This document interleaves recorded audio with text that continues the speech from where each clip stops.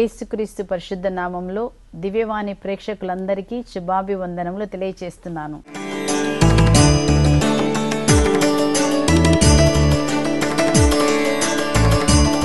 సంఖ్యాకాండము 6వ అధ్యాయము 25వ వచనం ప్రకారము, యావే మేము దీవించి కాపాడునుగాక, యావే తన ముఖకాంతిని మీపైన ప్రకాశింపచేసి మేము కరుణించునుగాక. మనం ఈ రోజు నుంచి ప్రత్యేకంగా మరి ఈరోజు ఎవరెవరైతే వాక్యాన్ని వినడానికి సిద్ధపరచుకున్నారో ఒక గొప్ప మహిమను మీరు చూడబోతున్నారు, ఒక గొప్ప ఆశీర్వాదాన్ని మీరు పొందుకోబోతున్నారు. ఎప్పుడు వినని కనని విధముగా దేవుడు నీ పట్ల ఈరోజు ప్రత్యేకమైన కృపను ఆయన కుమ్మరిస్తారు. ఈ రోజు నుంచి మనము యేసుక్రీస్తు జన్మదినానికి మనం సిద్ధపడుతూ ఉన్నాము కాబట్టి ఆగమన కాలం అంటారు. అయితే పరిశుద్ధ గ్రంథంలో యేసు ప్రభు పుట్టుకకు మరి ఒక మాట రాయబడిందండి. ఎందుకు యేసు ప్రభు ఈ లోకానికి వస్తున్నారు అన్న ఒక మాటను మనం చూద్దాము. యెషయా గ్రంథము 9వ అధ్యాయము 2వ వచనంలో మనం ఈ విధంగా చదువుతున్నాము. ఒకసారి చదువుదాము. చీకటిలో నడుచు జనులు పెద్ద వెలుగును చూచిరి, గొప్ప వెలుగును చూసిరి. దట్టమైన నీడలు కమ్మిన తావున వసించే ప్రజల మీద జ్యోతి ప్రకాశించెను. ఇక్కడ మనం చదువుతున్నాము, యేసు ప్రభు ఈ లోకానికి రావడం ద్వారా జరిగిన ఆశీర్వాదం ఏంటంటే చీకటిలో ఉన్నవారు గొప్ప వెలుగును చూస్తున్నారంట. ఎలాంటి చీకటిలో మనం ఉన్నాం ఈరోజు? నీకు ఒక శుభవార్త. ఎలాంటి చీకటిలో ఉన్నా, ఎలాంటి దుఃఖంలో ఉన్నా, కష్టంలో ఉన్నా, వేదనలో ఉన్నా ఒక శుభవార్త ఏంటంటే మీకు ఒక రక్షకుడు పుట్టారు. ఆయన పేరే యేసు ప్రభు. ఈ యేసు ప్రభు జన్మించడం ద్వారా ఏం జరిగిందంట? దట్టమైన చీకట్లు కమ్మి మరణ తావులో ఉన్న వారందరి మీద ఒక గొప్ప వెలుగును ఆయన ఇవ్వడానికే ఈ లోకానికి వచ్చారు.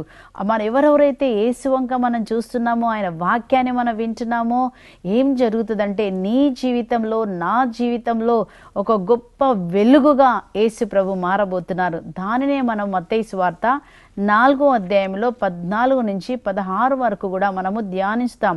మీరు వాక్యం వింటుండగానే ఈ వెలుగు మీలోకి వచ్చేస్తుంది. చదువుదాం. మత్తయి సువార్త 4వ అధ్యాయము 14 నుంచి 16 వరకు మనం ఈ విధంగా చదువుతున్నాము.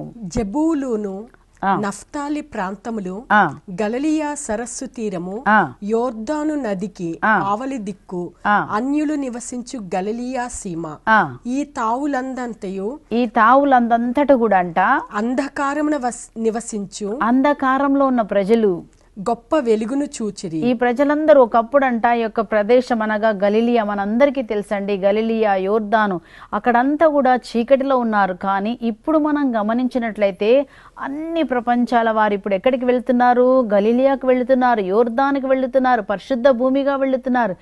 ఎందుకు ఇప్పుడు ఒకప్పుడు చీకటిలో ఉన్న ఆ దేశాలు ఇప్పుడు ఆశ్చర్యకరంగా మారాయంటే యేసు ప్రభు ఆ స్థలంలో జన్మించి ఆ స్థలానికి వచ్చి ఉన్నారు కాబట్టి ఇప్పుడు ఆ స్థలాలన్నీ కూడా ఒక్కరు కాదు, ఇద్దరు కాదండి, అన్ని దేశాలు ఇప్పుడు అక్కడికి వెళుతున్నారు. అనగా ఆ దేశం మీద మహిమ మళ్ళీ ఒక్కసారి వచ్చింది.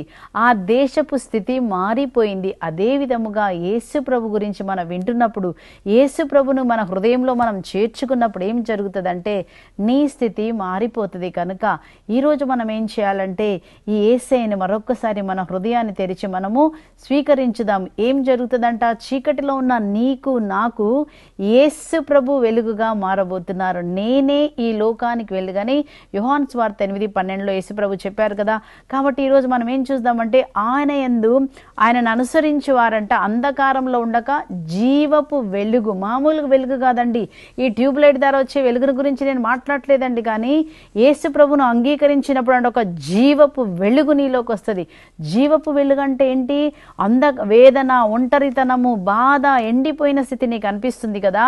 అలాంటి స్థితిలో నుంచి యేసు ప్రభు లోపలికి వచ్చినప్పుడు అంటే ఆయన జీవముగా మారబోతున్నారు.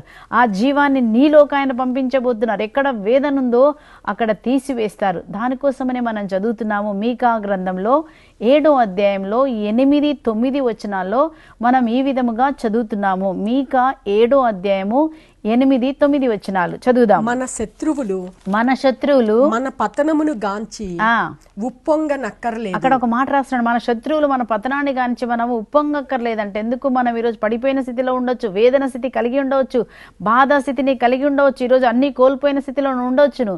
కానీ అక్కడ నిరీక్షణతో కూడిన ఒక మాట చెప్తున్నారు. ఏమంటున్నారంటే, మేము పడిపోయినప్పుడు మా శత్రువులు మమ్మల్ని చూసి పొంగిపోవద్దు, మేము పడిపోయాము, ఓడిపోయామని. ఎందుకు? చదువుదాం.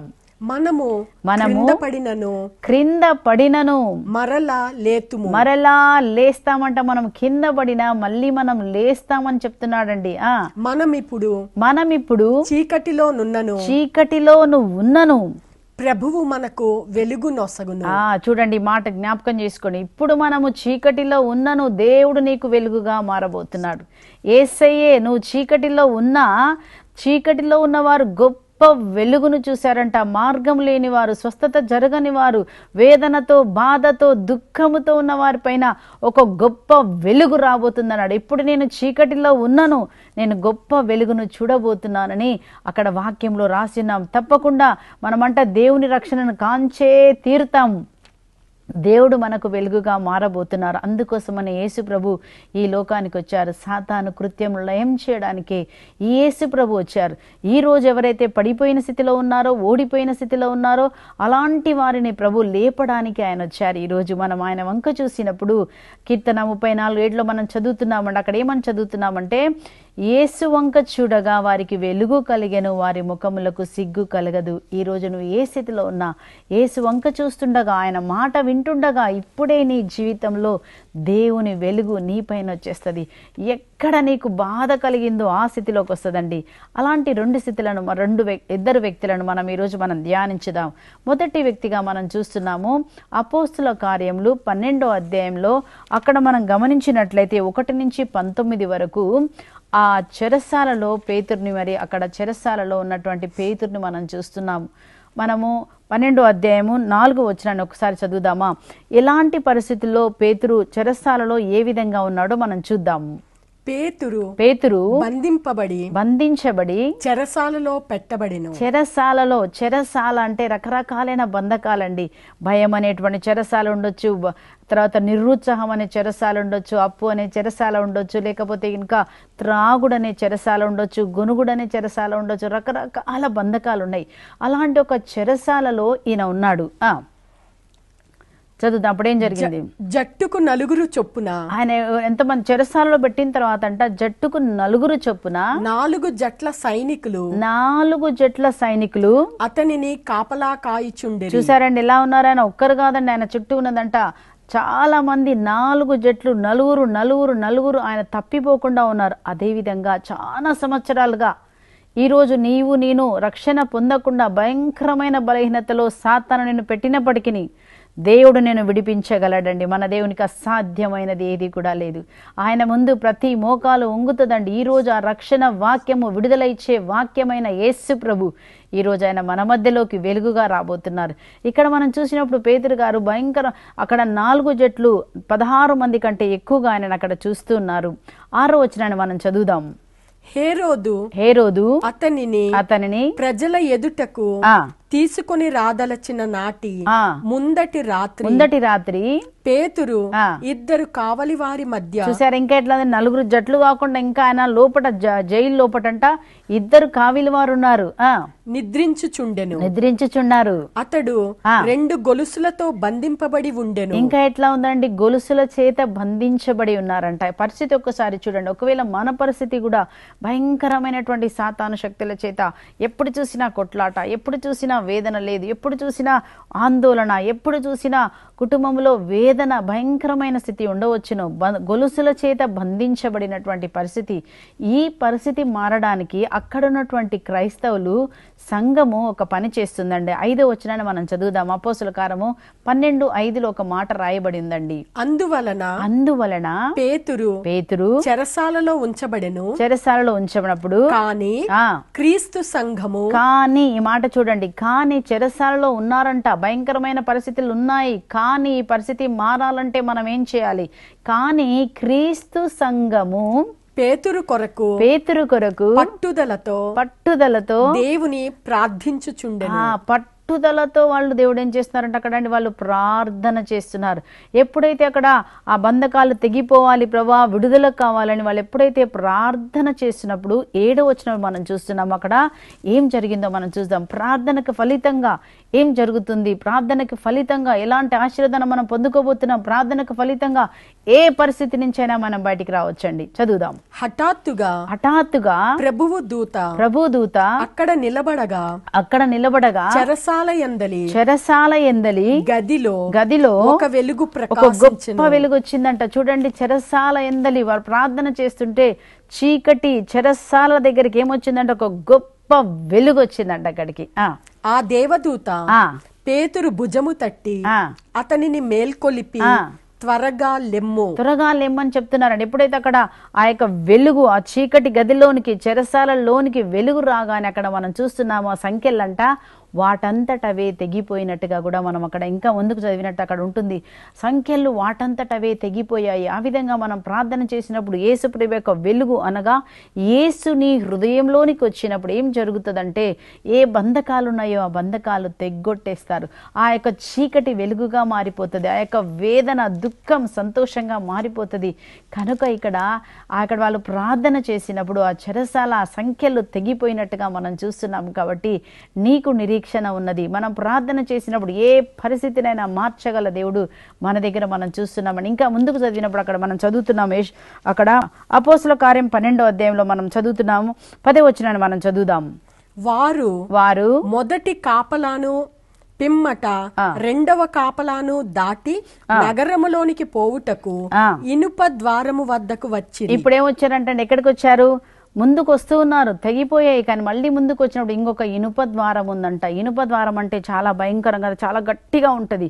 కానీ అక్కడ ఏం చూస్తున్నాం, వారు అక్కడికి రాగానే అక్కడికి రాగానే వారు అక్కడికి వచ్చినప్పుడు ఆ ద్వారము దాని అంతటా అది తెరవబడగా దానంతటా అదే తెరవబడిందంట. వారు బయటికి పోయిరి. ఏ ద్వారం ఇనుప ద్వారం ముయ్యబడి బయటికి రాలేకపోతున్నామో, దేని ద్వారా ఆశీర్వాదం పొందుకోలేకపోతున్నామో, ఎక్కడ ఏ బలహీనతలో మళ్ళీ మనం పడిపోతున్నాము ఇక్కడ చూస్తున్నాము. ఆ దేవుని వెలుగు యేసుప్రభు యొక్క కృప ఆయన శక్తి పరిశుద్ధాత్మ శక్తి నీలోకి వచ్చినప్పుడు అంట ప్రతి ఇనుప ద్వారాలు వాటంతటవే పగిలిపోతున్నాయి. అలాంటి విశ్వాసంతో ఈరోజు మనం ప్రార్థన చేసినప్పుడు మనం విడుదల చూస్తామండి. యెషయా గ్రంథం 45:2-3 వచనాలు కూడా మనం చదువుదాం. యెషయా గ్రంథము 40వ అధ్యాయము 2-3 వచనాల్లో మనం ఈ విధంగా చదువుతున్నాము. నేను నీకు మార్గము సిద్ధము చేయుటకు కొండలను చదును చేయుదును. కొండలు ఏ కొండలైతే ఉన్నాయో ఆ కొండలు పగిలిపోవాలంటే ఆ కొండలను పగలగొట్టగల శక్తిమంతైన యేసయ్యని ఈరోజు మన హృదయంలో స్వీకరించాలి. ఈ యేసయ్య ప్రతి ఒక్క నీ కరుకు మార్గమును కొండలను సదును చేయడానికి వచ్చారు. ఇత్తడి ద్వారములను పగులగొట్టి యేసుప్రభు ఏం చేయబోతున్నారంట? ఎలాంటి ఇత్తడి ద్వారాలు ఉన్నాయి అవన్నీ కూడా పగలగొట్టబోతున్నారు. వాని ఇనుప గడెలను విరగగొట్టెదను. ఆ ఇనుప గడెలన్నీ కూడా ఏం చేస్తున్నారంట? విరగగొట్టి ఏ బంధకాల్లో ఉన్నామో ఏ చెరసాల్లో ఉన్నామో దేవుడు మనకు విడుదలనివ్వబోతున్నారు. మీకు సంతోషంగా ఉంది కదా? కాబట్టి కొంచెం విరామం తర్వాత మళ్ళీ మనం ధ్యానిస్తాము. ఈ యేసు ప్రభు చీకటిలో ఉన్నవారు గొప్ప వెలుగును చూడడానికి వచ్చారు. మీరు సంతోషంగా ఉన్నారా? మరొక్కసారి చూద్దాం ఇంకా యేసు ప్రభు మన జీవితంలో ఏం చేయబోతున్నారు.